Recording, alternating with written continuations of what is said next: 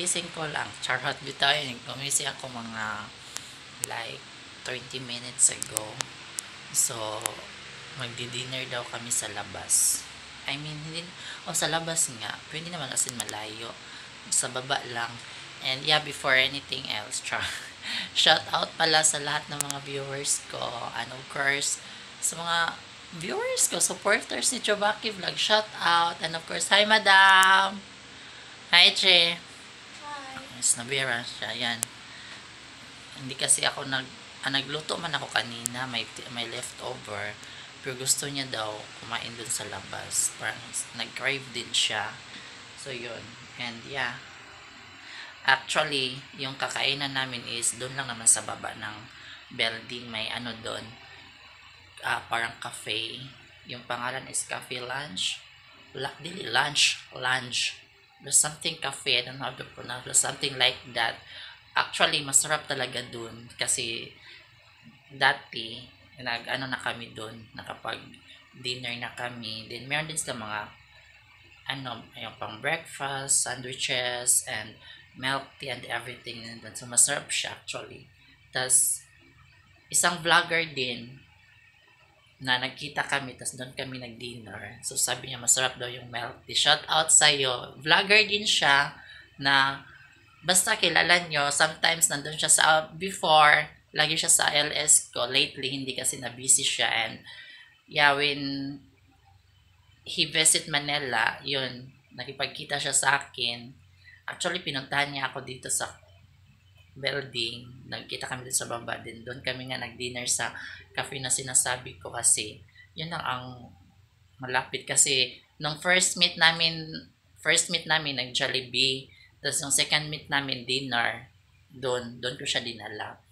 Yeah, so hi, shout out sa'yo. The Charot.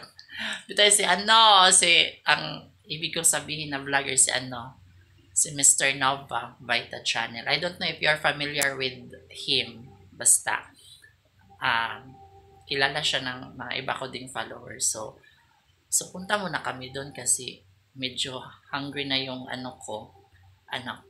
Malapit lang naman.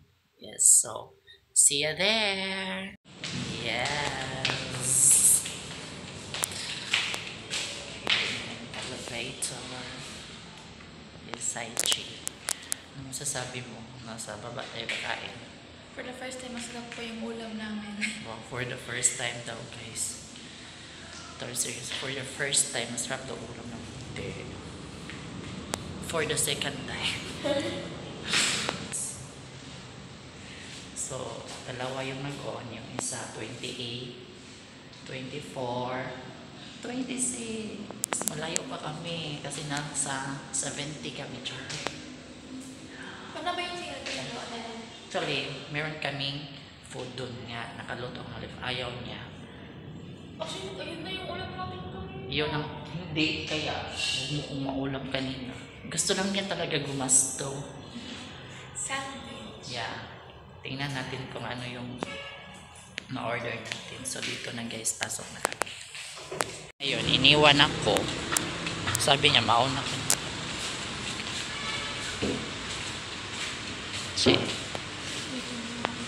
Makdo. Actually guys, malapit lang naman talaga. Diba?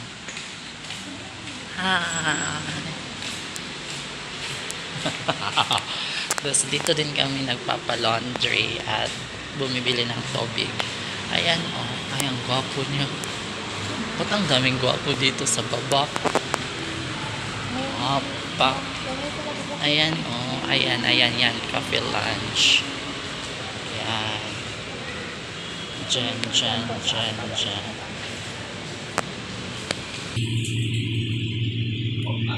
Order mo, te.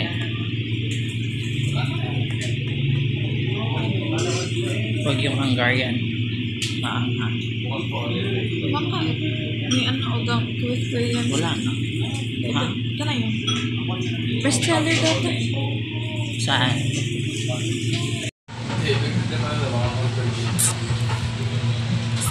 Dito lang kami sa baba kasi sa taas may wala nang space, madaming customer. Simple, IG.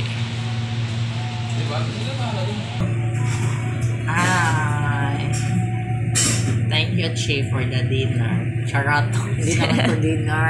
Kasi yung order ko, winter melon lang naman. Pero yung nasa likod ni Atchi, na lalaki kay Gwapo. Hindi naman siguro sila Di mas nakasabot ang Bisaya ko. Di mo sure. Ha? Di mo sure. Na tayo. Magwaray na tayo. Hindi sure talaga. Ano siya? Yes, basketball player siya. Kilala ko kasi siya. Kasi lagi kasi kami magkasabay. So ito po yung order ko. Winter melon. Yes. Masarap siya because yung ano niya is nata de coco, hindi pearl. Tama ba? Oh, hindi pearl, nata de coco, which is the best. This recommended talaga yung ano nila, Nesty. Iced tea pala, not Nesty. Kinuha Nesty. Yeah, yun lang po, charot.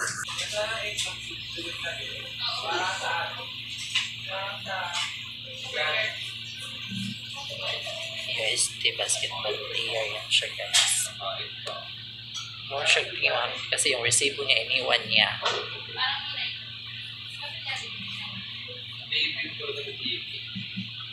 Diba?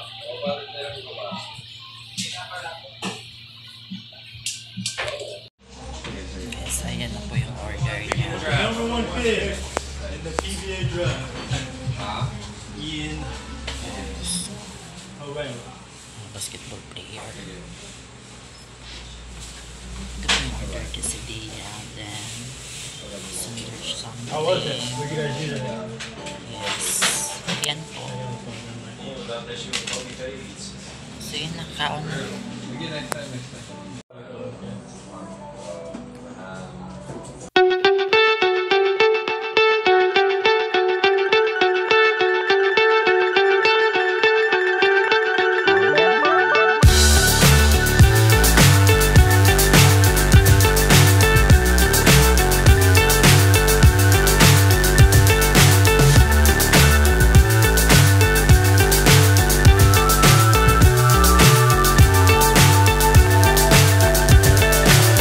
So high I'm hypnotized. What's up is down, what's left is right. Chasing stars and holding you. I can't see the end, but we'll see it through.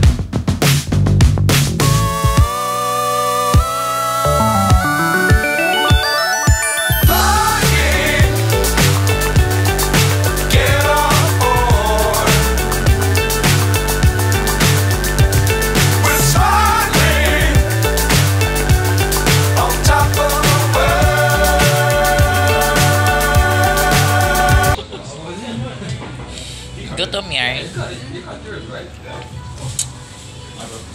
told why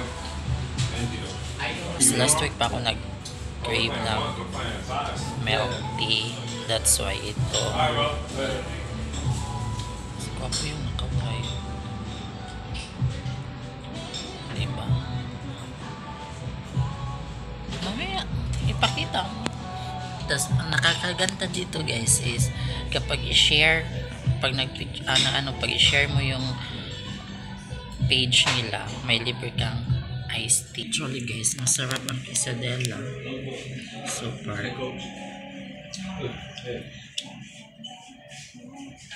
Diba? Super.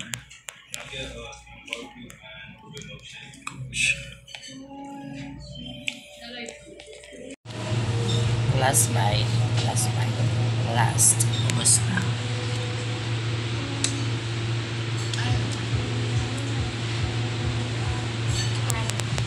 Super masarap siya kasi yung ano niya is ham and cheese.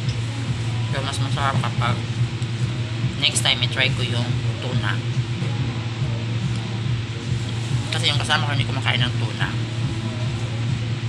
Ako lang. So that's why ko yun.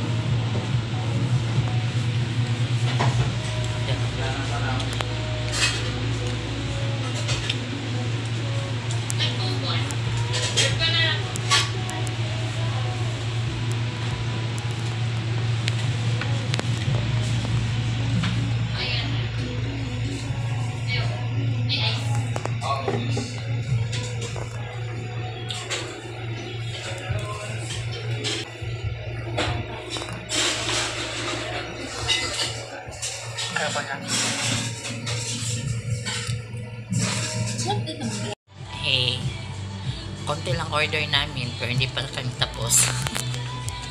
Hindi pa siya tapos, guys. Yes. As in, for in fairness, masarap yung quesadilla nila, promise. Super recommended. Kasi dati nung nag dinner din kami dito, yung in-order namin is like pasta. Okay din, masarap yung pasta. Put it there in the plate. So dirty, cocks. Bahala ka. Yun. So ngayon, iba naman.